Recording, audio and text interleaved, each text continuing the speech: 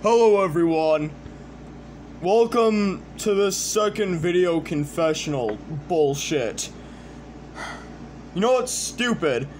Apparently, I'm on probation, and I'm being charged with attempted murder of my neighbor John, my doctor, my psychiatrist, and my son, and also arson. Can you believe how retarded that is?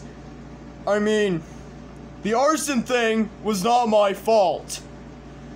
I mean, none of it was my fault, to be honest, but the arson thing was definitely not my fault.